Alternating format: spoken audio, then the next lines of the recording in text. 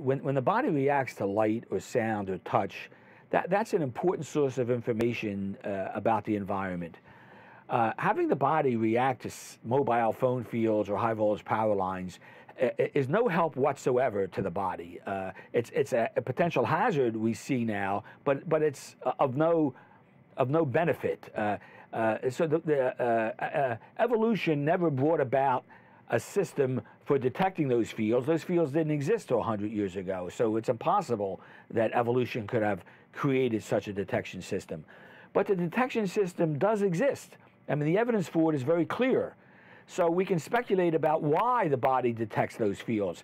My personal opinion is that it detects the fields because it has proteins that are sensitive to these fields, and these proteins play some other role in the body, but they are vulnerable to man-made fields. When evolution put this protein in the human brain and conferred on it the function that it does perform to help the organism, when it did that, there was no reason, there was no evolutionary reason to think that there might be fields in the environment which would allow detection to occur and hence compromise the organism. It's just simply a vulnerability to the way the body has used what I call an electrogenic protein, a protein that can embrace the field.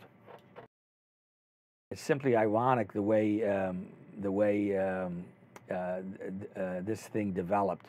From our work, the work of me and my colleagues, it's quite clear that what the brain reacts to is the change in electrical environment. So what do we mean by a digital signal? What we mean by a digital signal is in time there's no signal, all of a sudden it's on, and it's on for a certain period of time, and then it's off. That's what a digital signal is. It so happens that this electrogenic protein in the brain, this protein that embraces the external field, has the property of reacting to a change. So, 217 times a second, when pulses from the mobile phone are entering your brain, when the pulse turns on, that generates a signal in the brain. When the pulse turns off, it generates another signal in the brain. The brain isn't responding, so far as I know now, to the presence of the pulse, but to turning it on and turning it off. So therefore, in every second, since there are 217 pulses a second, you're getting 434 what we call evoked potentials in the brain, over and over and over and over again for however many minutes a month you use the phone. That's the ultimate source of the signal in the brain that compromises human health. In connection with understanding mobile phone fields, none whatsoever. I think they're meaningless with regard to that application. Several reasons. First, you need to understand where SAR came from. I was there when SAR was invented. Richard Phillips, Don Justison, Sal Michelson, Herman Schwann, these were men who created the SAR, whose mind gave rise to it. And the reason they did was because they were interested in developing microwave ovens and in understanding how to cook meat.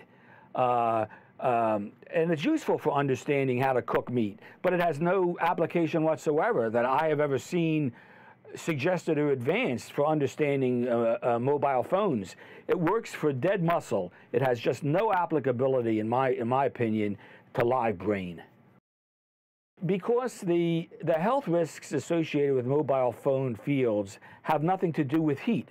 So it makes no sense to say, I have a really great way of measuring heat when the measurement of heat is irrelevant to understanding health risks. Any measurement that you make that has no connection with what you're interested in is just a waste of time. It can produce a lot of data, and when the calculations of SAR are done, they can produce beautiful pictures, but they're all the pictures are arbitrary and the measurements are meaningless. I mean, it's quite clear that that's the case.